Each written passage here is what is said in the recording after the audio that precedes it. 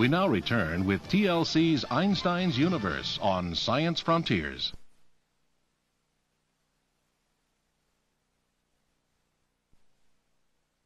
Speed up, you see that they seem to be twisted towards you. Indeed, as your speed increases closer and closer to the speed of light, you start seeing the far sides of the building and truck. You seem to be seeing right around the corners. It's like walking through a rainstorm when your front gets wet and your back stays dry. The light approaches you from unexpected directions. Consider two bicycles coming at each other at close to the speed of light. You might think that their combined speed, the rate at which they are coming together, is faster than light. But from each rider's point of view, it's not like that at all. Their combined speed, as they measure it, always remains less than the speed of light.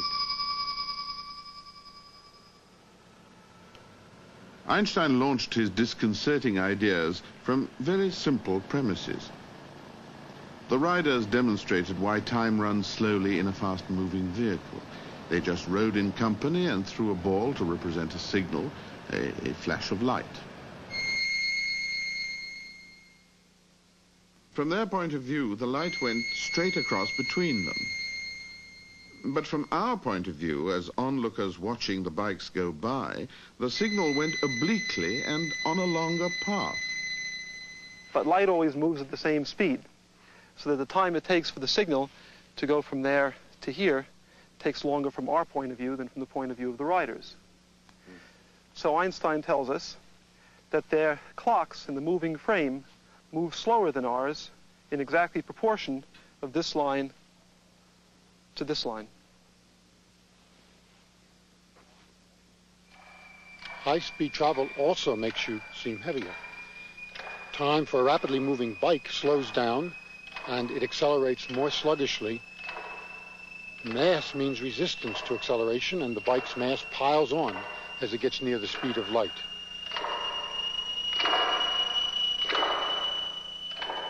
In fact, it continues to grow more massive without limit as it gets very close to the speed of light, so that, in fact, it never can go faster than light. But from the point of view of the rider, his mass seems the same as usual. When Einstein realized just how much the way things look depend on where you stand, he also saw a danger. Because, he reasoned, the laws of physics must be the same for the rider as for the fixed observer. Special relativity was born brilliantly out of that requirement, but the price Einstein exacted from us was the scrapping of the old ideas about time. Einstein realized that although each person's view of events is a little different, laws was Einstein's old obsession, the speed of light remaining constant amid all the commotion of the cosmos. Now, because of its motion in orbit around the sun, our Earth is traveling at a speed of about 30 kilometers a second. If the principle of relativity were not valid, we should expect the laws of nature to depend on the Earth's direction of motion at any moment.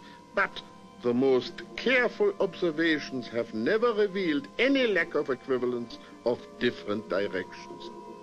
This is a very powerful argument in favor of the principle of relativity.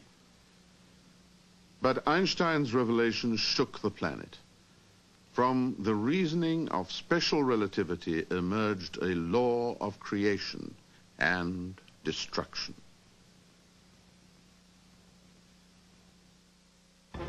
Einstein's Universe will continue on TLC's Science Frontiers. Now return with TLC's Einstein's Universe on Science Frontiers.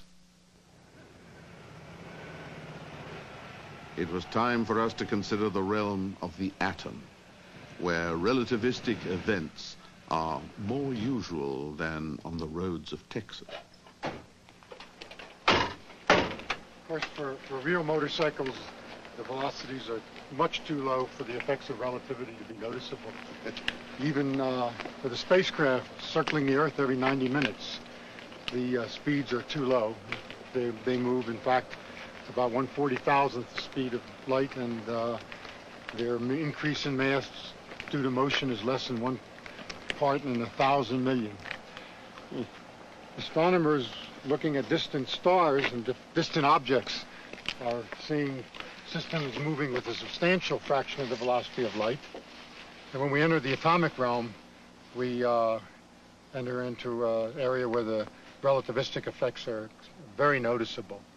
Even on your television screen, the electrons that paint the television screen are moving with perhaps 20 to 30% of the velocity of light, and thereby their mass is increased to the order of 1% or so. Out at Stanford, at the Linear Accelerator Center, we produce the highest energy electrons in the world. They come so close to the speed of light that their mass is increased by a factor of 40,000 compared to what they started with. As a result of this very high velocity and high energy that they acquire, their clocks are slowed down. And they don't realize that they have moved the full 2 miles of our accelerator. In fact, from the electrons' point of view, their clocks are moving so slowly, they think they have gone only 2.5 feet by the time they come to the end of the accelerator.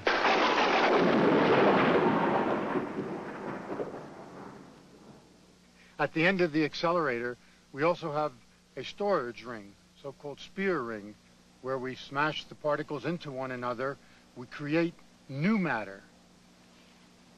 And in this way, we can very accurately measure the conversion of energy of motion into matter and into mass. And in this way, confirm with great accuracy the Einstein equation, E = mc squared.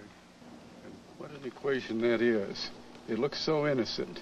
E, energy, M, mass, and C, not the speed of light, but the square of the speed of light, an enormous number, so that a little mass is worth a lot of energy.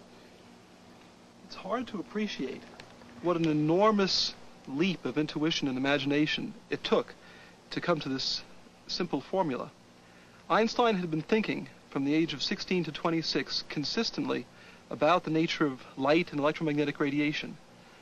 And almost as a byproduct of his thinking on this subject, he came to the following conclusion: that if you look at light, say from the sun, and if you were moving towards the sun, as we've already discussed, the light would become bluer. Now, the blue light has more energy than the white light we normally see, and therefore, he reasoned, there must be more energy apparently coming from the sun. But if that energy is not drawn from any change in the motion of the sun, it must mean that that energy is coming from the mass itself. And so he concluded that the mass of the sun itself is converted directly into energy. He then made the enormous leap to generalize this result to all forms of energy. In the 19th century, there had been energy of motion, and energy of light, energy of heat, but not interconvertible. And so he came to the startling conclusion that all mass and all energy are in fact equivalent. We are led to the more general conclusion that the mass of an object is a measure of its energy content.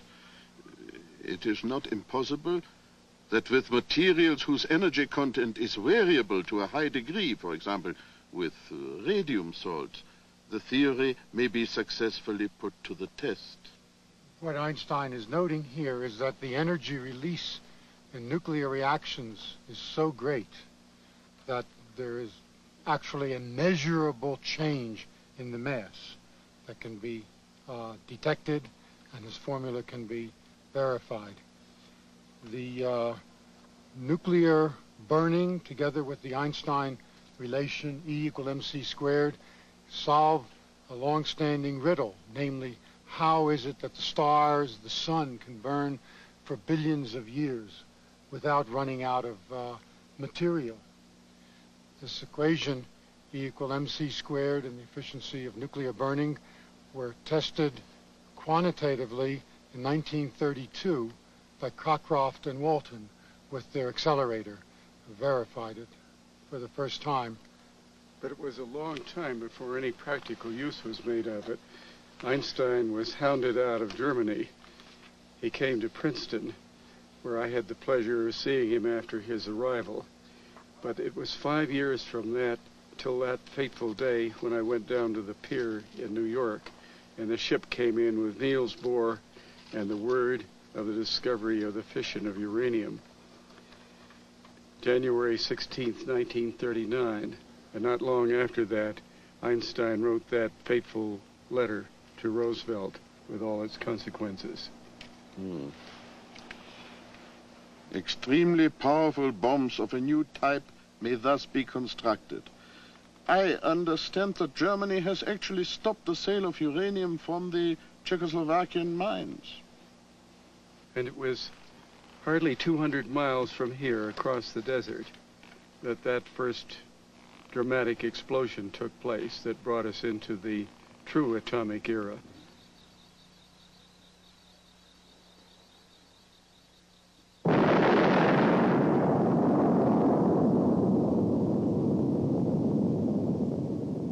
Einstein, who set it all in train, was appalled by the nuclear arms race.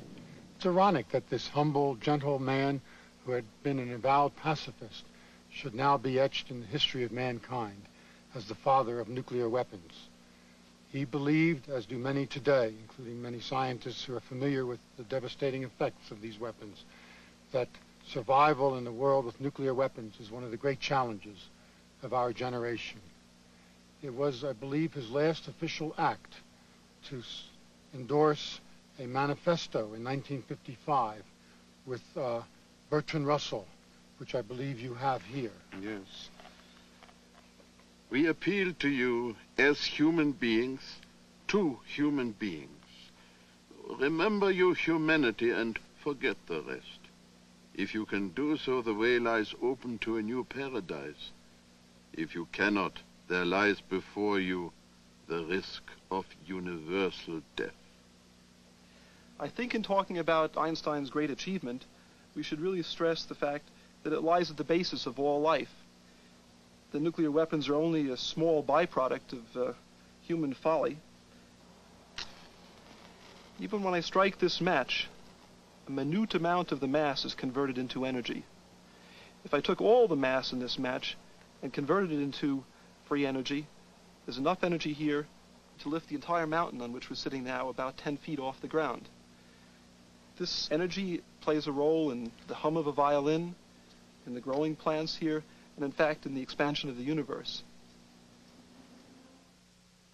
Einstein's universe will continue on TLC's Science Frontiers. We now return with TLC's Einstein's universe on Science Frontiers. All of astrophysics is about nature's attempt to release the energy hidden in ordinary matter, the energy defined by the equation E equals mc squared. So I learned to perceive the sun, hot enough in Texas, as a natural nuclear furnace and a typical star. Energy can create matter, so matter has hidden energy. Falling down, like the apple, can liberate some of it. So Wallace Sargent led me back to gravity, saying it can overwhelm a star. When the sun grows old, it will first of all become a red giant in which it becomes much bigger and a little cooler than it is now. At this time, the Earth will be consumed, but fortunately it will not happen for several more billion years. After that, the sun will shrink and become a white dwarf, which is about the size of the Earth. During this time, a lot of hidden energy will be released, but not as much as has been released by nuclear burning at earlier stages of its evolution.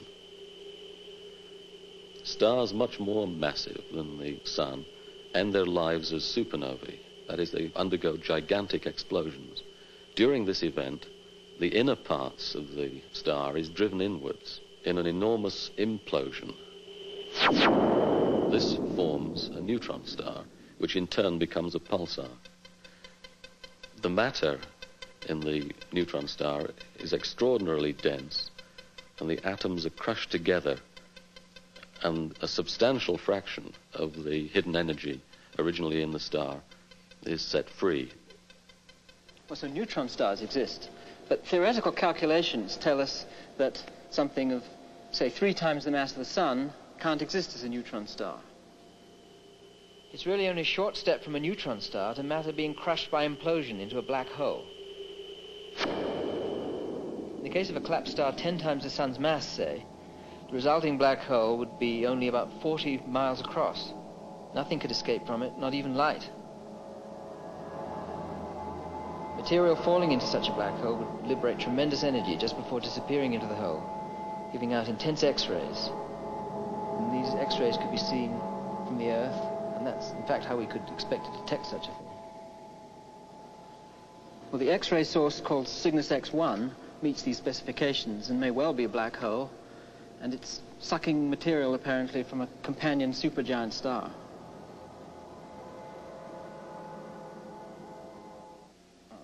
Now we're on Cygnus X1. What we can actually see here is the companion to the star, not the black hole itself. The black hole is orbiting around the star that you can see.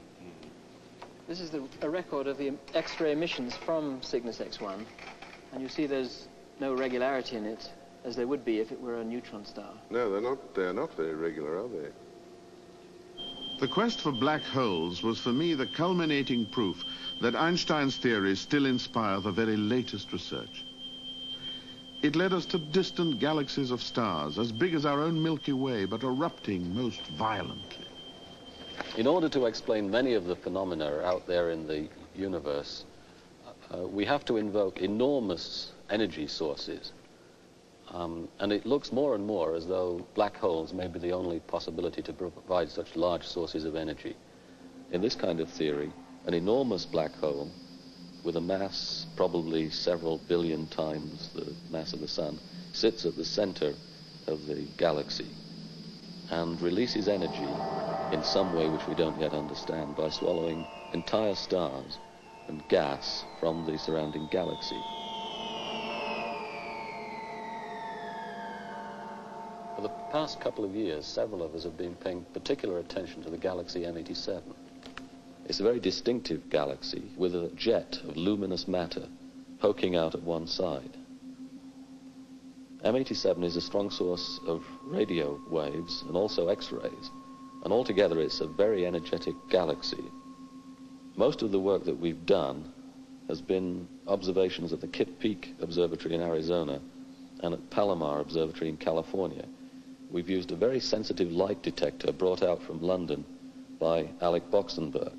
What we do is to look at slices of M87 at different distances from the center and use the Doppler shift to tell how fast the stars in the galaxy are moving around. What we find is that the stars in the very center of M87 are moving around much more rapidly than we would expect. As far as we can see, they're moving fast because they're orbiting around an invisible object, and we can use the speeds of the stars to estimate the mass of this invisible object. It turns out to be about 5,000 million times as big as the Sun, just about the kind of mass that we would expect for a black hole if it really is powering all the phenomena that we see in M87.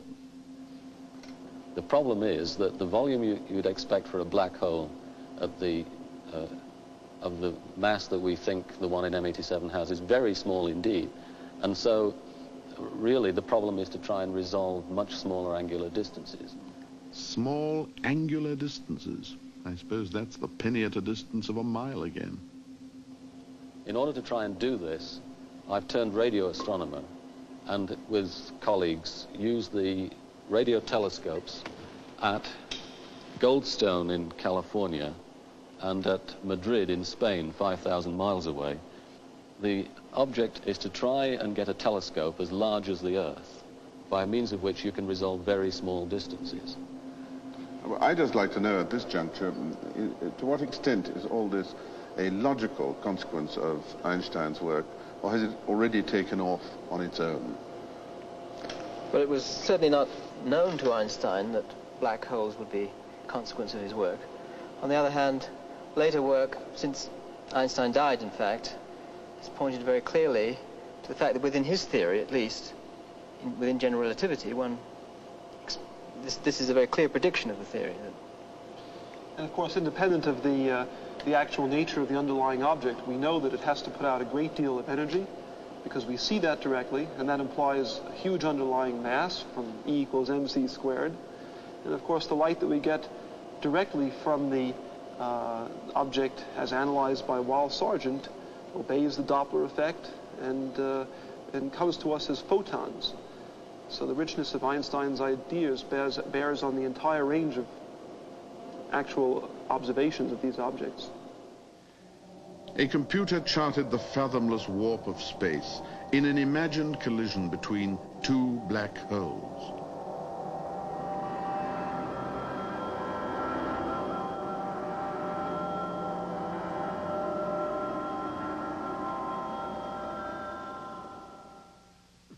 Our ancestors frightened themselves with dragons and hobgoblins.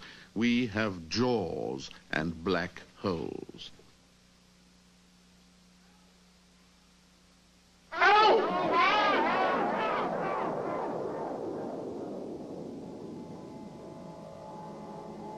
In fact, at the dead center of a black hole, I found that even Einstein's ideas falter. Theory of general relativity can now be adequately applied to the black hole itself and a certain distance in. But it's possible to show that even the theory itself predicts its own downfall. And this is one of the things which was not appreciated before Einstein died. But certainly everything does get compressed into a very, very small region. And there comes a point somewhere where new physics has to come in. The argument really is at what point and what new physics comes in. Of course, when you're at states of very high density, you can no longer deal with gravitation in isolation of all the other forces of matter, the strong nuclear forces, the weak forces of radioactive decay, and the electromagnetic forces. Nor can you stay strictly within the realm of classical physics and ignore the quantum ideas. Absolutely right. It's ironic that Einstein, who was a founder of the quantum theory through his discovery of the quantum, or the photon, which is the particle of light, never felt comfortable, never felt satisfied with that theory because of the element of uncertainty and the element of chance that it brings into a description of the behavior of particles. Apprehending more than I could possibly comprehend, I listened like a child allowed to stay up late to ideas that might surpass Einstein's. On a theoretical frontier, I might say that it seems to me we're no closer to knowing where we're going. They're the very beginnings of efforts to make a supergravity theory, a quantum theory that embraces gravity and the other forces of matter all unified together in this great dream of the grand synthesis that Einstein spent 30 years, in his last 30 years of his life, trying to create and failed. That in alone is a measure, a statement of how difficult the problem is. When you get down to the size of an elementary particle, the question is, does the concept of space and time still apply at a smaller scale than this? And I think most physicists would take the view that it does apply, and that it goes on until you're down to a tiny fraction of the size of a particle. But the sort of line that we're following is one which suggests that perhaps things go wrong before that. And the idea is that the concept of a point in space is not the primary concept. This is only a mathematical artifact, and that something a little closer to the idea of a particle, although not actually a particle, it's a thing that we call a twister, which is, well, it's something I couldn't explain in detail, but the idea is that the concept of a particle and of space itself are both things which emerge out of this more primitive concept. And this is the line we've been pursuing for many years now. And one of the great problems is to see how to tie it in with general relativity in a very clear way. And there are some encouraging features, but it's certainly not finished yet. Einstein's universe will continue on TLC's Science Frontiers. We now return with TLC's Einstein's universe on Science Frontiers. From the minutest quantities of space to the immensities of the universe. The director recognized the little boy in me, and he let me drive the big telescope across the sky. Beautiful, isn't it? Yes, that's fantastic. Yes. The rings of Saturn mapped for me the warped space surrounding the giant planet. As I scanned the Milky Way, Harlan Smith reminded me that the stars, billions of them, and including the Sun, all circle under their mutual gravity. And we looked beyond our own galaxy to similar whirlpools of stars far away in space-time. To sample a few of the billions of galaxies prepared me for contemplating the whole of Einstein's universe and its presumed origin in the Big Bang. And it was brought home to me how Einstein's discoveries about space and time, light and matter, all connect and make a girdle for the universe. Could we pull Einstein's ideas all together? Energy has mass, and mass has energy.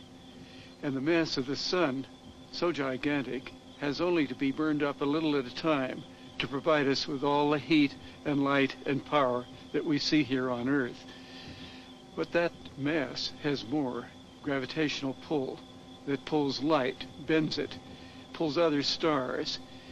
And when stars start flying apart in the earliest days of the universe, that gravitational pull slows down their outward flight. The universe comes into being out of nothingness. Matter, light, energy, all at once. And this matter, this light, and this energy all expand, get more dilute, contract into stars, galaxies, planets, and the whole thing goes on expanding, getting bigger, farther apart. And that's the phase we live in now, as these galaxies are flying apart from each other. But then comes the moment, we believe, down the line, when they stop flying apart. Their gravitational attraction pulls them back together again. The whole thing contracts. Energies go up once more. We get to a gigantic big crunch.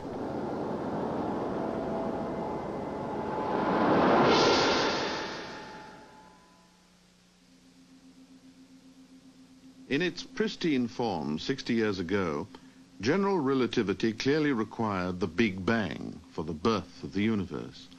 But that melodramatic story conflicted with the astronomy of the day, and Einstein doctored his equations to describe a more restful universe.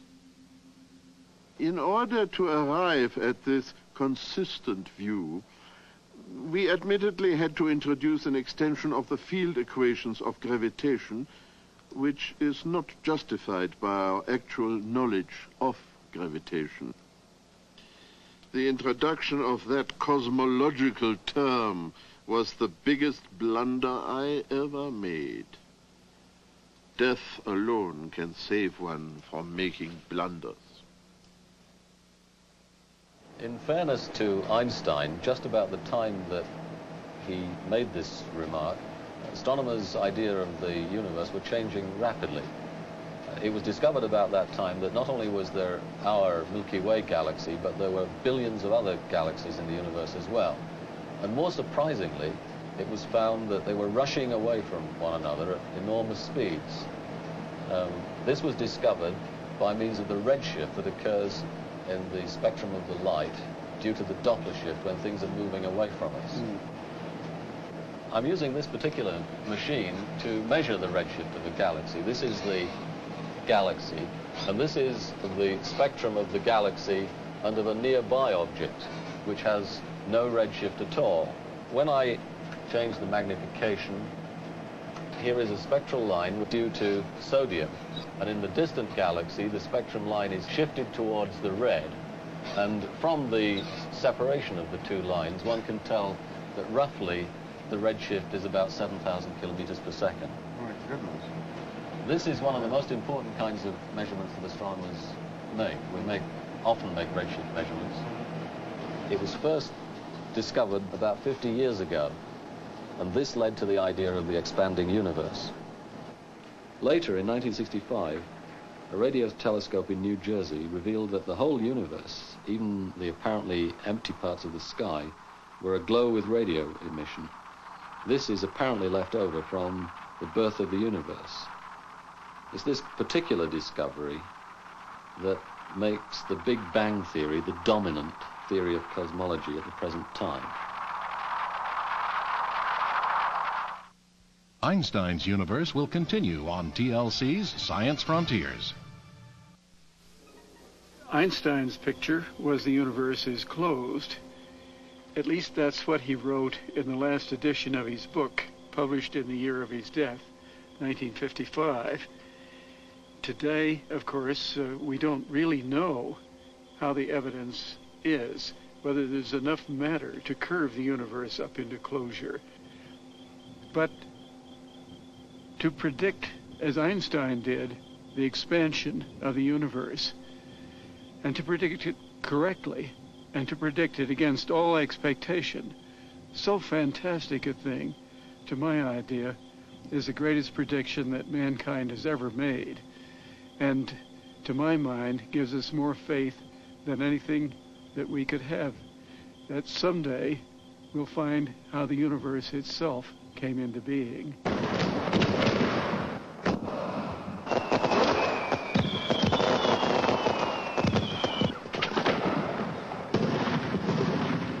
I think it's quite right to have celebrated Einstein out here on the far frontier of Texas, because not only is it the site of a major observatory, and observatories are going to be where Einstein's theories will have to be tested in the distant future, but also because we have all around us still the great frontier of the American West.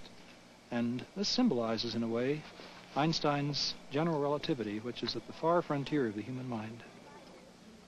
The most beautiful thing that we can experience is the mysterious. It's the only source of true art and science. And he to whom this emotion is a stranger, he who can no longer pause in wonder or stand wrapped in awe, well, he's already half dead. His eyes are shut. It was Einstein's passion to understand the universe. For him, that understanding was the only real power. And he did more to create it than any other man who's ever lived. Well, that's a very large claim, and I'm sure you're right, but would you agree with that, Will? Yes, astronomers use Einstein's ideas all the time, often without remembering who thought of them. It's the ultimate distinction in science, to be part of the furniture, like Newton.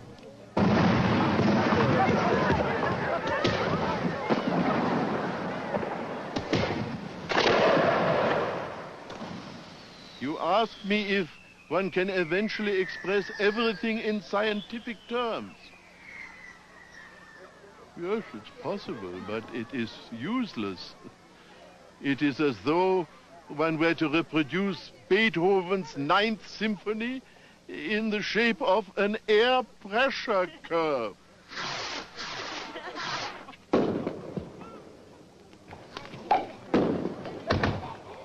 I propose a toast to Albert Einstein, one of our greatest heroes.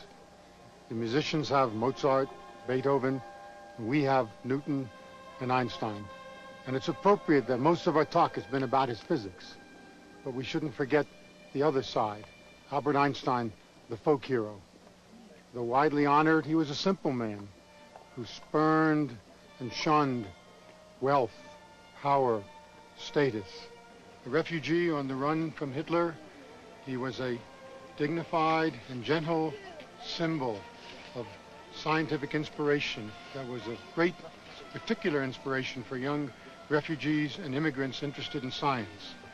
The reputed grandfather of the atom bomb, he was the moral leader of the efforts to bring that dangerous and deadly application of E equal mc squared under international control. I propose a toast to the memory of Albert Einstein. To Albert Einstein.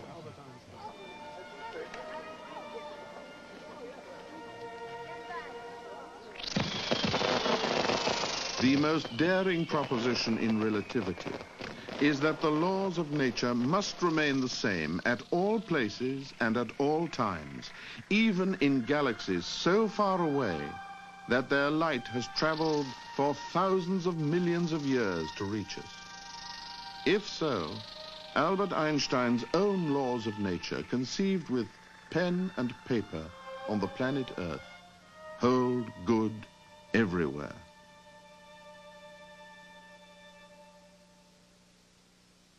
What really interests me is whether God had any choice in the creation of the world.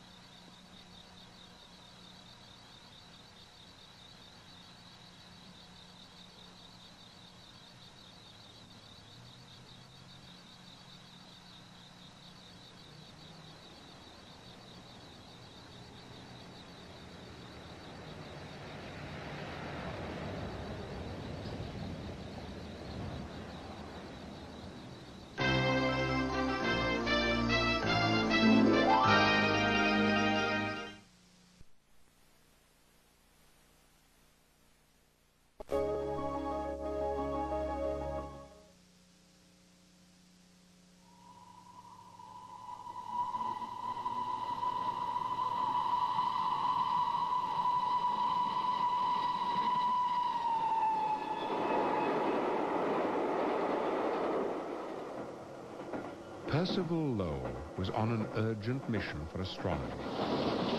Percival Lowell, one of the Lowells of Massachusetts, one of the forever wealthy, Harvard-educated, a brilliant mathematician. Lowell was headed west on a mission he had created, a mission he was paying for, a mission he had assigned to himself. As his train steamed west across the face of planet Earth, 62.5 million miles away, the planet Mars was rushing towards Percival Lowell. Mars would soon be in opposition, the closest it comes to Earth, an opportune time for Lowell to fulfill his mission, to find life on the mysterious red planet.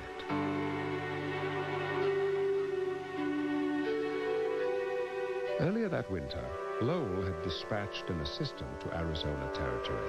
His orders, to find the best place for seeing, a term astronomers still use to describe the clarity of the atmosphere. From the clear mountain air of Flagstaff, the assistant wired home for the 11th time. This was it. Percival Lowell had found his spot. Lowell talked Harvard University into lending him a telescope, which he promptly had shipped to the Arizona frontier.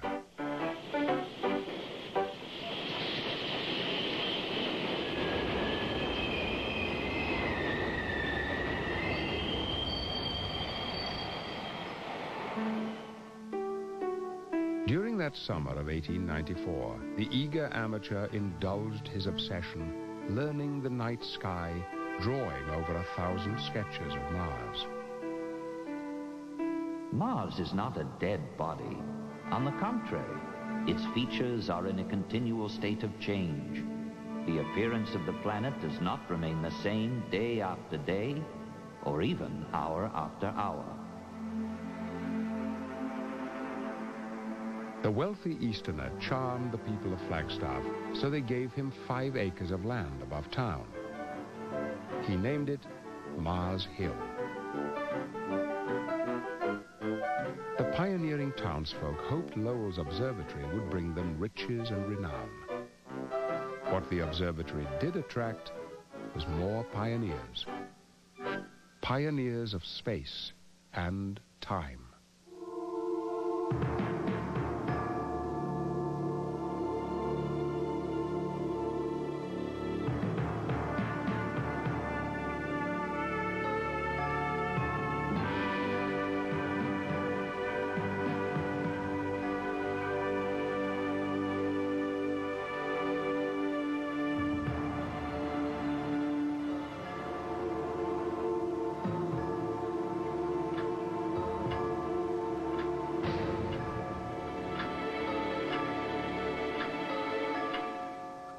1994. 100 years of seeing. It has been a momentous century for astronomy. A new planet discovered, the origin of the universe, the Big Bang theory proposed, men bounding across the surface of the moon, a cosmic collision witnessed for the first time in recorded history.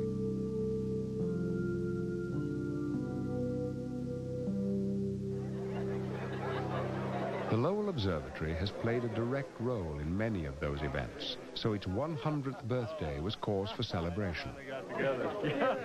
Much of the talk was about the century's biggest show in the solar system, a comet crashing into Jupiter. We know there are northern lights on Jupiter, but these are very special. Among those present were the comet's co-discoverers, Gene and Caroline Shoemaker. Gene worked until recently for the U.S. Geological Survey and has now joined the staff at Lowell. Well, Lowell is a very special place. You have great freedom to carry out scientific research so long as the funds can be found for it.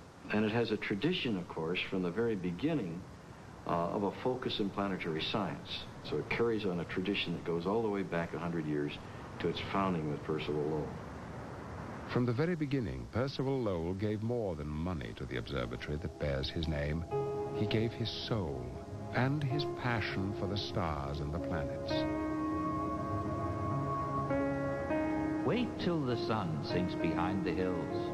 Then, as half-light deepens, the universe appears, and one by one the company of heaven stand forth to human sight. If night discloses glimpses of the great beyond, knowledge invests it with a meaning, unfolding and extending as acquaintance grows.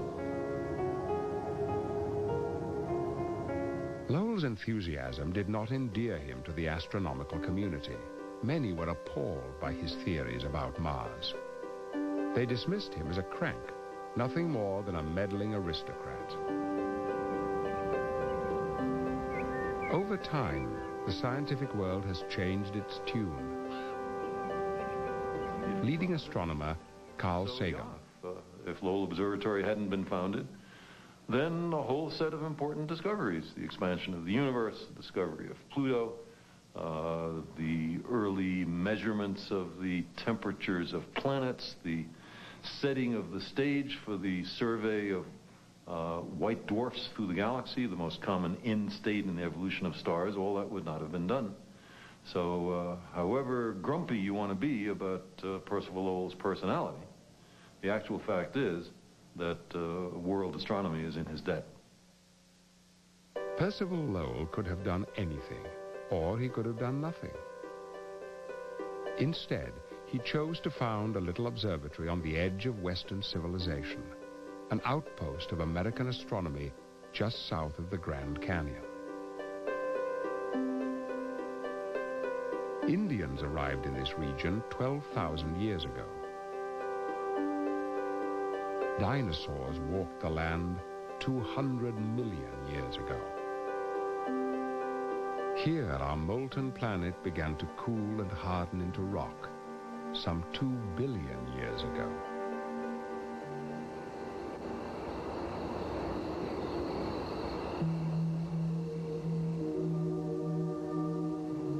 The Grand Canyon is a grand place to contemplate ancient events. You can see back across the millennia by looking down at layers of rock, or by looking up.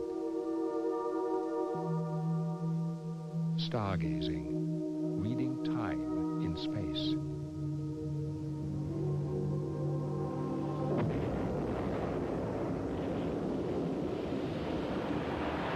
A supernova exploded in this part of the night sky 11 million years ago.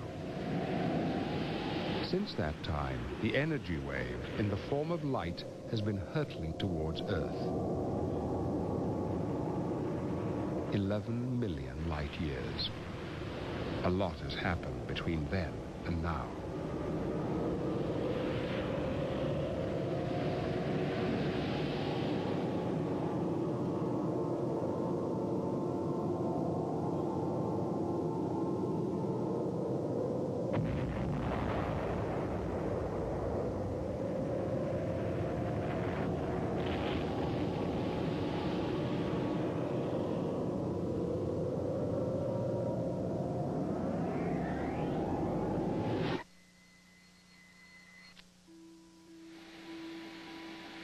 1993J, like other recent supernovas, provides a burst of new information about the makeup of the universe to Lowell astronomers. This is the image of the supernova we just got. Type 2 supernovae responsible for the chemical enrichment of the galaxy, the sort of star stuff that we're all made of. Star stuff, black holes, infinity, revealed through these wonderful instruments, telescopes. The basic telescope hasn't changed much over the decades. What has changed is the eye looking through it. The human eye was replaced by more sensitive photographic plates. Now there is the digital chip, 100 times more sensitive still, capable of receiving a staggering amount of data.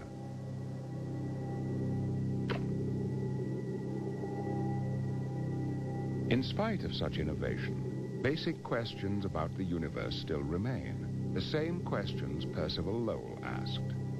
How big is it? How old is it? What is it made of? Is there life out there?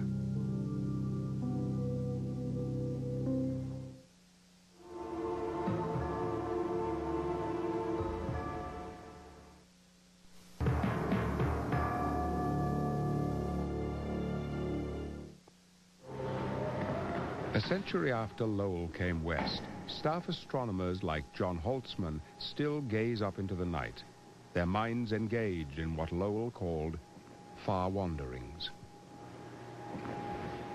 It's actually kind of interesting question to ask what's the farthest thing you could see, because astronomy is sort of peculiar in that respect, because since the distances are so vast and since the light does not reach us instantaneously, as you look further and further away, you're looking further and further back in time. So really astronomy is kind of the cool situation where you don't have to infer from what you see at the present time what things were like long ago. You can actually look and see long ago if you look far and farther away. The most distant and oldest view of the universe yet is this computer-enhanced image of microwave energy taken by a satellite. The microwave spectrum gives astronomers a view of events not millions, but billions of years in the past. In the microwave sky, you're looking back to the universe that existed very long ago, and it was much smoother, and there were just very tiny lumps in the matter distribution, which by our current theories, we think those lumps grew by gravity to form into the galaxies and clusters that we see today. Will we eventually be able to see the actual birth of the universe? Close to the beginning, not quite at the beginning, but close to the beginning.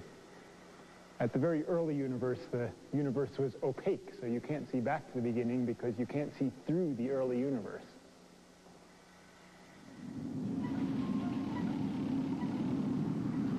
Before astronomers can confront the beginning, they must first devise ways to see more clearly up through our own thick atmosphere.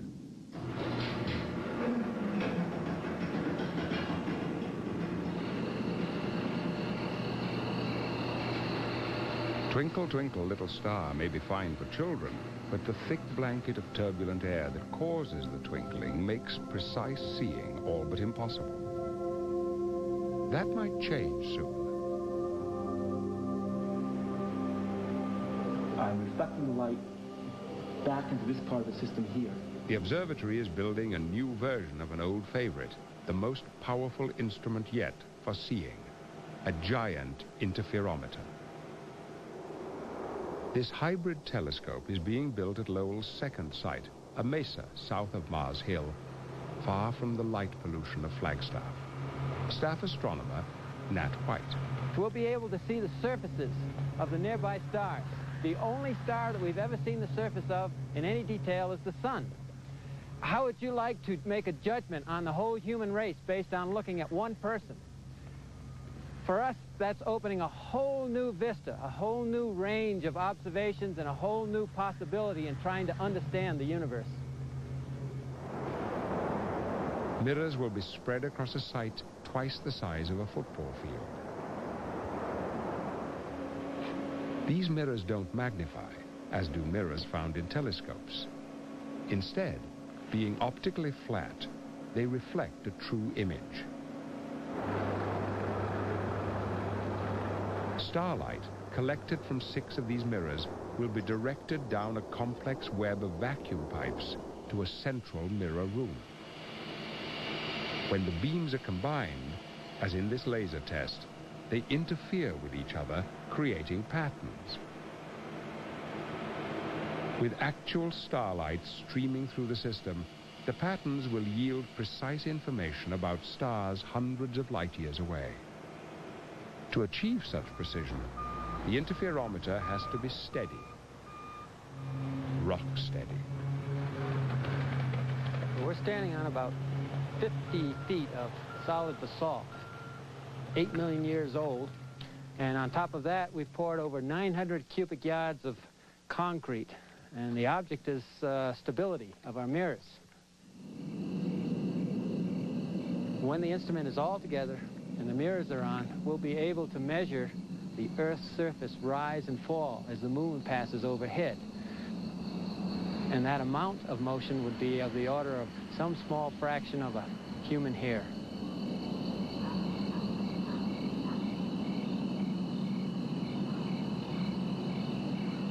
When completed, the Lowell interferometer will be a generation beyond the Hubble Space Telescope.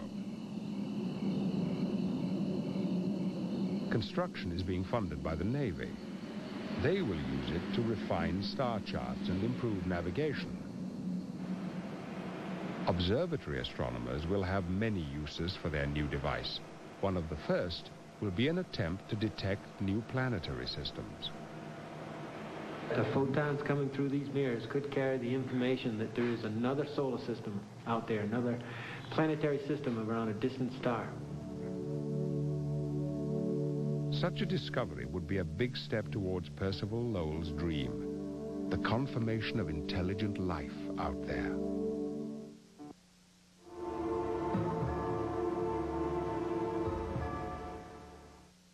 This presentation of Stargazers is sponsored in part by Mercedes-Benz and Merrill Lynch.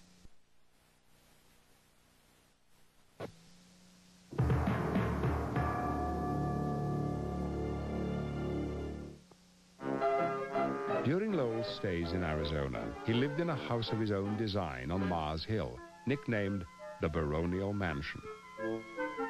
Please see that the wildflowers on Mars Hill are never picked.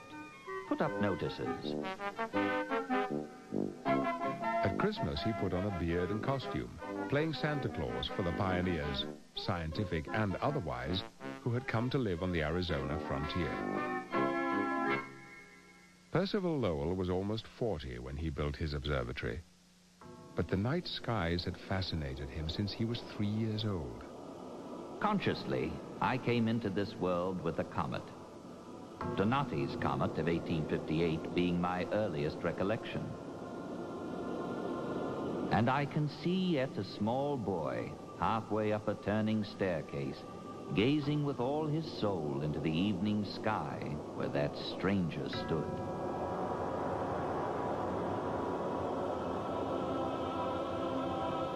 As the boy grew, so did his inquisitiveness. Still, astronomy remained a hobby. Not until he was in his 30s did Lowell become truly focused on the planets and on extraterrestrial life. That we are the only part of the cosmos possessing what we are pleased to call a mind is so Earth-centered a supposition that it recalls the other Earth-centered view once so devoutly held, that our little globe was the point about which the whole company of heaven was good enough to turn. Robert Millis is the observatory's director. There is absolutely no question that Percival Lowell founded the Lowell Observatory to pursue his ideas about the possibility of intelligent life on Mars. The telescope presents us with perhaps the most startling discovery of modern times, the so-called canals of Mars. If, therefore, the planet possesses inhabitants, there is but one course open to them to support life: irrigation, and upon as vast a scale as possible. Lowell had read the works of an Italian astronomer who thought he had seen web-like lines on Mars' surface. Giovanni Schiaparelli called them canali, which in Italian means grooves or lines. Percival Lowell became convinced they actually were canals. He went into the investigation believing that the lines were there. And given that predisposition, he began to see them. And over time, he saw more of them. And the more Lowell saw, the more sure he became that they had been built by intelligent beings. Darwin's profound new theory of evolution dominated thought at the turn of the century, and Lowell saw no reason why life wouldn't have evolved on other planets. In fact, he assumed it to be inevitable. And thus began the myth of life on Mars. Given that he met with skepticism from the astronomical community and a fair amount of sensationalism from the popular press, Percival Lowell sort of took his case to the people. He wrote a number of books that were quite popular. The press had a field day. Newspaper artists used gallons of ink, drawing wildly imaginative visions of life on Mars. And the public couldn't get enough of it.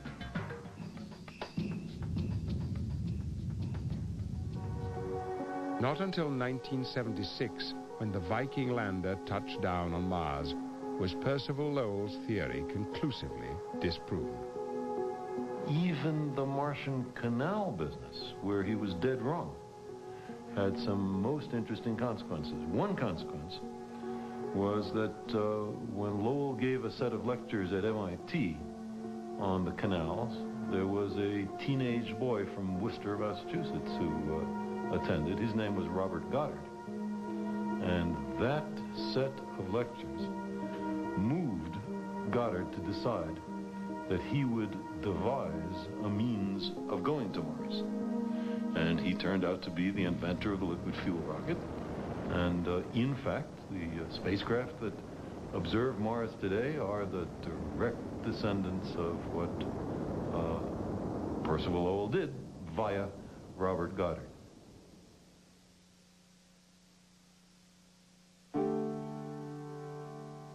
The public interest in life on Mars soon waned. The controversy left a stigma on the observatory and clouded Lowell's reputation in astronomy. Perhaps in an effort to overcome this perception, he pushed his staff to continue with other research. At that time, it was a common belief that our Milky Way galaxy was the sum total of the universe. What were, in fact, other galaxies were thought at the turn of the century to be young solar systems. Lowell assigned one of his staff, Vesto Melvin Slipher, to study the spiral shapes with a spectrograph, an instrument that uses a prism to break up light from stars and reveal their chemical makeup. The spectral light was very faint, and that meant long exposures, sometimes over several consecutive nights. But Slipher was a patient man. He would sit there in the dome, in the dark, in the cold, all night long, carefully guiding the telescope to stay exactly on the object he was interested in. It was miserable, tedious work. The outcome was that for many of these objects, he discovered the totally unexpected result that the spectral lines were nowhere near where they should have been in the spectrum, but in fact were shifted tremendously to the red. Well, it was ultimately realized that these shifts were due to the fact that these objects were fleeing away from us. This amazing finding, called the red shift, was to have far-reaching results. Astronomer Edwin Hubble combined V.M. Slipher's spectral discovery with his own research and came up with a startling conclusion. The whole universe was expanding. Later, that concept would fundamentally change the way we perceive the universe by leading to the Big Bang theory. The Lowell Observatory's early role in the Big Bang theory received little notice at the time. It was another discovery that brought world attention to Mars Hill, the search for Planet X.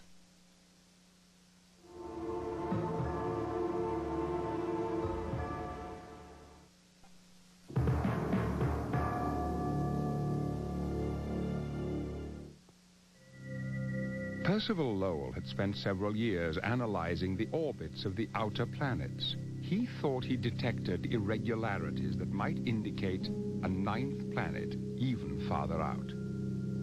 Finding Planet X became Lowell's second great obsession. He organized a search that would last 25 years, a search he would not live to see completed.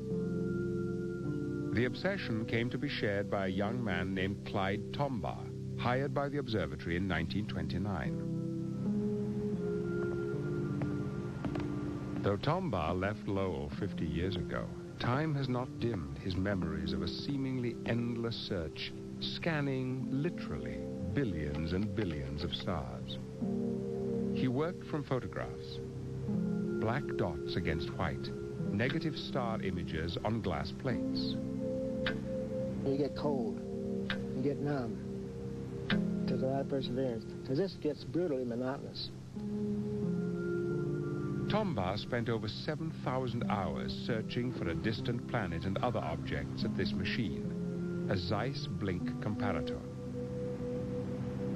It enabled the operator to flip the view between two star plates taken months or years apart. If anything appeared to move, Tombaugh would repeat the blink. It might be an asteroid, or a comet, or lint, or an undiscovered planet. Toward the late night, about the only thing you get was the station in Mexico. So I listened to a lot of Mexican music. Give you something to think about and listen to. Just sitting there looking at it, that gets mighty monotonous hour by hour. Tombaugh had been raised on a farm in Kansas where he built his own telescope at the age of 12. He still uses it in his backyard.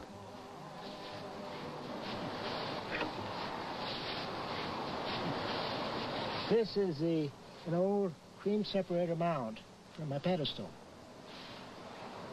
And this is a proto-axis. Here's a small shaft off of my dad's old 1910 Buick. I was 7 miles away from a small town. I had no light pollution whatever. Astronomy was enlarging my horizon. Realizing other worlds out there, you see. Tombaugh drew pictures of the planets and on a whim sent them off to the Lowell Observatory. But couldn't anyone have copied planets out of a book? The planets are never exactly the same twice, and if you copied them from some previous drawing, they'd find it out. And then you'd be accused of stealing. No, that you can't fudge a planet. Clyde Tombaugh was lucky. His drawings arrived about the same time that the observatory had decided to redouble its efforts to find Planet X. I saw well and I drew accurately. They were impressed, so they offered me a job. At Lowell, Tombaugh dove into the task, shooting new star plates at night and blinking the plates during the day.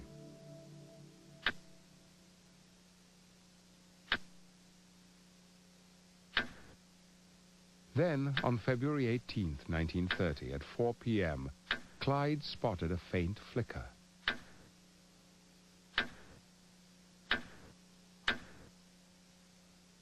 A speck had moved as he blinked between the two plates. Now he got at the right place about near where the star is, and it turns in there it was. Exactly what I expected to see. I knew instantly it was far beyond the orbit of Neptune. I knew it instantly.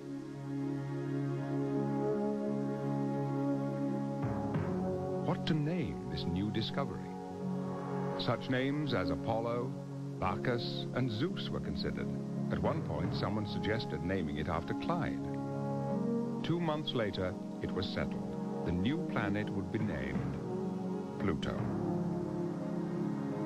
The first 2 letters were P.L., as in Percival Lowell.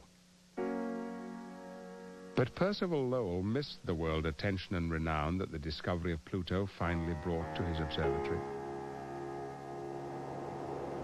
He had died suddenly of a stroke in 1916. Lowell the astronomer was buried not in Boston, but here on the Arizona hilltop where his dreams had led him. Withdrawn from contact, the astronomer is much raised above human prejudice and limitation. To sally forth on a winter's night with the frosty stars for mute companionship is almost to forget oneself a man for the solemn awe of one's surroundings, a fitting portal to another world. 80 years after Percival Lowell's death, the goals of astronomy have not changed a great deal. What has changed are the tools.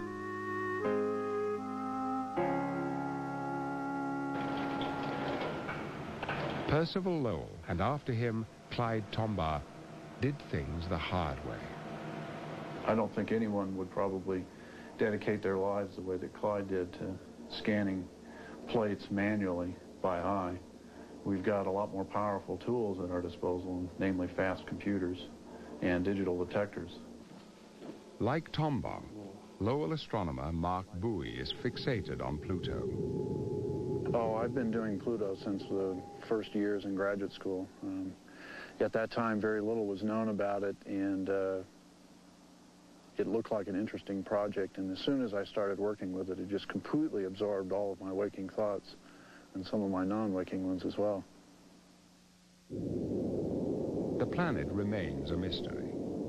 In spite of the recent advances in telescope technology, Pluto has never been resolved as anything more than a dim point of light. So how was Mark Bowie able to create a map of Pluto's surface? His clever techniques reveal a lot about the way astronomy is conducted today, by squeezing maximum information from the most meager data.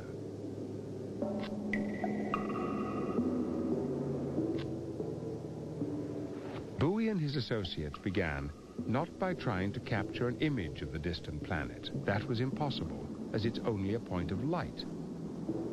But they could measure and record the changing intensity of that light as Pluto was eclipsed by its satellite moon Charon, and Charon, accordingly, was eclipsed by Pluto. Every 3.5 days, either the planet would pass in front of the satellite or the satellite would pass in front of the planet and blocking portions of the surface from view. For 6 years, Bowie's team measured the variations in light, then created this computer rendering of the alternating eclipses.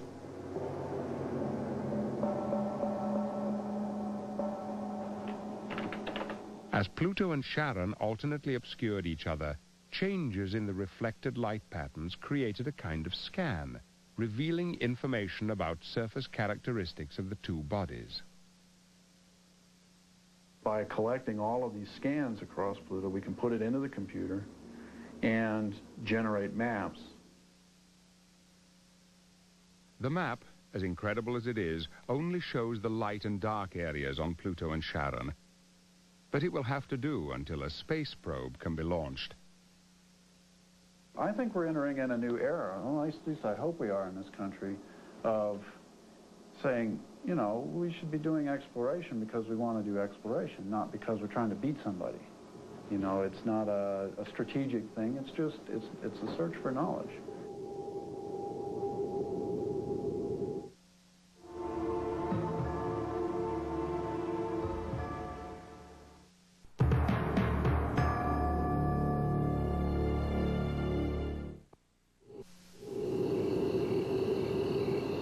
How big is the universe?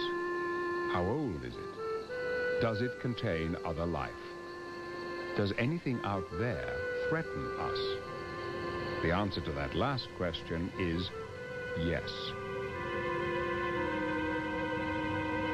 When comet Shoemaker-Levy 9 slammed into Jupiter, millions of people got a preview of what could happen to Earth. If you can capture the flash of the initial entry meteor, that was one way we could determine the actual moment of entry into the atmosphere. Jupiter is telling us, in my view... Gene Shoemaker's wife, Carolyn, was the first on the team to spot the strange comet. more than a year before the final impact. Carolyn holds the world's record for discovering new comets, and she only started looking at age 53. The first feeling I had is a feeling that I get with every comet. I get a real high. It's a real thrill of joy. Here's something that no one else has seen. It surprised the Shoemakers and their colleagues, this string of pearls comet. But there would be bigger surprises. For instance, the orbit. Comets usually swing around our sun. That was a complete surprise. It's the first time ever a comet has been discovered in orbit around a planet. So that was surprise number 2. And finally, about 2 months later, then it became evident that it might hit Jupiter. And so that was surprise number 3. This will be for our school district so that all the kids can see it. Surprise number 4. The Shoemakers were instant celebrities. It's not just for me. If this happened on Earth, this would, wipe out dinosaurs. As the comet chunks continued to blow holes bigger than the Earth in Jupiter's atmosphere, people began to wonder about our own planet. What would happen if a comet fell on us? And something like that hitting the Earth is getting up into the range that it would produce a global catastrophe. A very potential mass extinction of species on the Earth, so it would be really bad. The Shoemakers have joined a Lowell Observatory project investigating this very threat. They're searching for dangerous asteroids and comets that might be headed our way.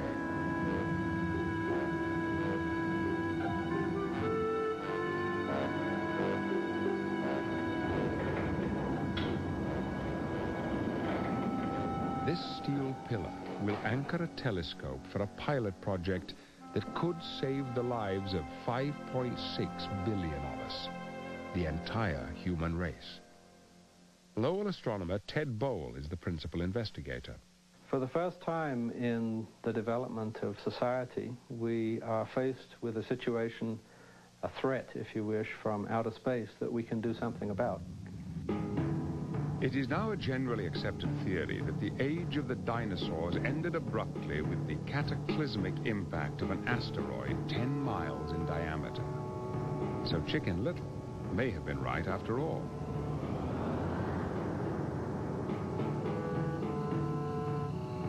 Some astronomers speculate an even larger collision tore off a chunk which became our moon. Compared to the moon and most other bodies in the solar system, the Earth shows relatively few impact sites. There are 2 reasons. 1, most fall into our vast oceans, and 2, erosion. One of the few we can see is 35 miles east of the Lowell Observatory. In the long course of history, many craters of this size must have appeared on Earth and then been eroded away by weathering and the wind and the rain. A crater of this size, caused by a body maybe 100 feet across, occurs on Earth once every 10 to 100,000 years. This crater was created some 50,000 years ago by a meteorite of solid metal traveling at 34,000 miles per hour.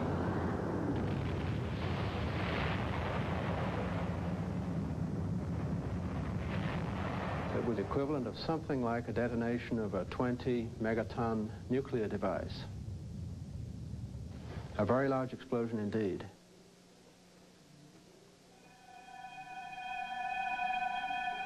$3 to 4 billion years ago, our young solar system was a war zone of swirling debris. New craters appeared frequently on planets and their moons. Now that debris has settled down, forming a ring that orbits the sun between Mars and Jupiter. This ring is the main asteroid belt. If we, in a spaceship, leave Jupiter and its moons and travel 250 million miles away to the main asteroid belt, we will still be under the gravitational influence of the Great Red Planet. So are the asteroids. Most of these, 99.9% of them, are locked in eternal orbit around the sun, and pose no threat to us. But there are a few far wanderers, rogues that are not harmless and whose erratic behavior could prove to be catastrophic. And these rogue asteroids that come near the Earth are driven into near-Earth space by the immense gravitational tug of Jupiter. Rogue asteroids move into their own elliptical orbits, which repeatedly cross the path of our own planet. Over the next million years, or 100,000 years, or even the next few centuries, there will be a series of near misses. But eventually, there will be a final rendezvous.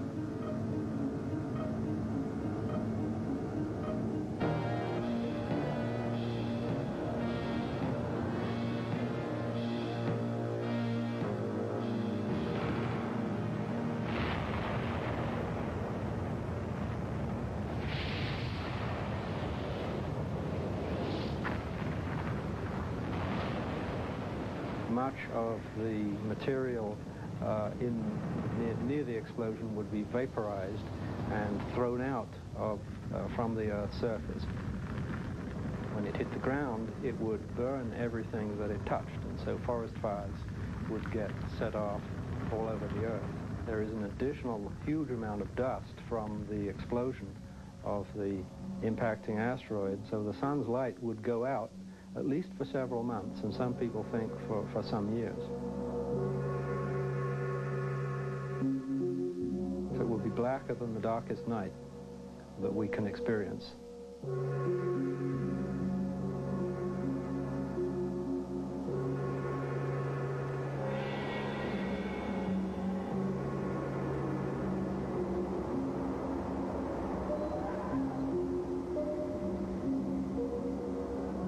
Fortunately for us, impacts of that kind probably occur not more than once every 100 million years. And so the probability of us experiencing such an impact is very small indeed. But our civilization could also be severely stressed by much smaller events. Almost any size asteroid is a potential killer. The Arizona crater was caused by an object the size of a commercial airliner, but it would have killed everybody within a 20-mile radius. Finding rogue asteroids is no easy task. Hey, that's interesting. Yeah. For the time being, Lowell astronomers use labor-intensive scanning systems. These will soon be replaced by a computer version of Clyde Tombaugh and his blinking machine, an early warning system that continuously compares one electronic snapshot with the next, looking for anomalies. And we will scan the sky quite quickly, so we'll cover an area like this in just a few minutes. What can be done if they actually find a lethal asteroid hurtling our way? One suggestion has been made: fire off a massive nuclear warhead. An iffy proposition, at best. To deviate an asteroid in its orbit is a difficult technological thing to do. The way you would do that is to set off a nuclear device somewhere near the asteroid's surface.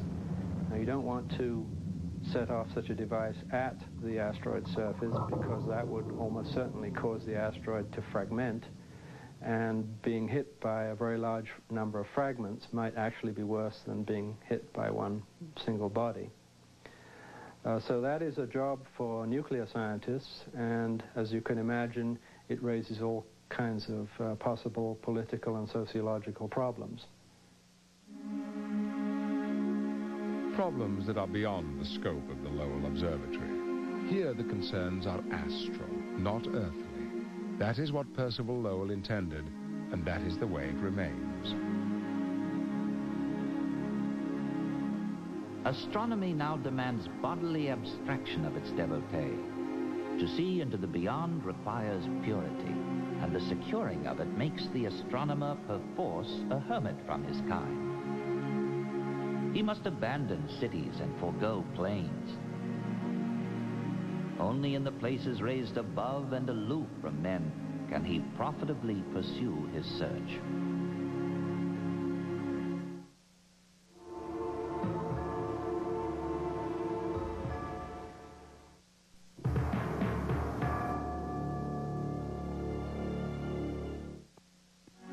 Percival Lowell was a visionary, a brilliant mathematician with a soaring imagination, a frontiersman. He left a permanent stamp on modern astronomy. It is called the Lowell Observatory. The people at Lowell today continue to search the night skies, reaching beyond what we know. Stargazers, inspired by the man from Massachusetts with a dream. You just need to be curious about what's going on out there. It's probably not going to directly impact your life in any revolutionary way, but it's interesting.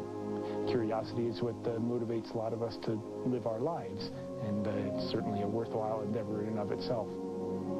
There's a beautiful poem that was written by a colleague of mine, and one of the thrusts of this poem was that, yes, men may go to the moon, may go to Mars, and we'll be exploring, but they'll find the footprints of our minds there before we get there.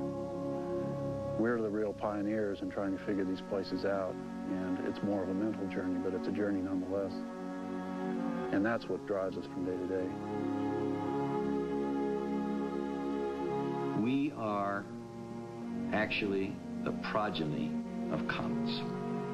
Comets delivered the water, the carbon, the nitrogen, the things out of which living organisms are formed, and provided the watery environment in which life could evolve. So when you see that comet out there in the sky, you can say, "Hi, Grandpa," or "Hi, cousin."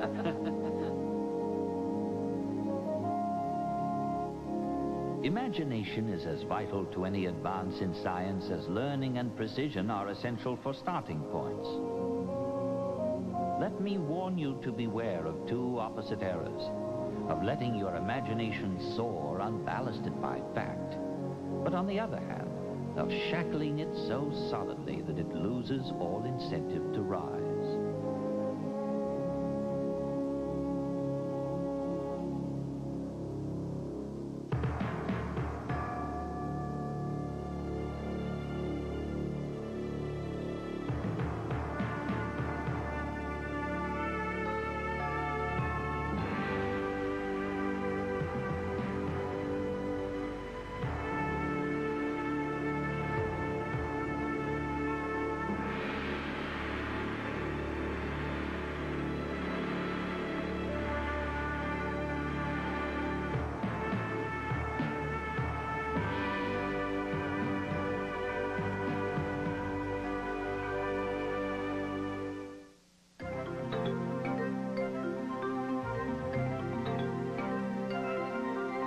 The following program is part of the Discovery Signature Series.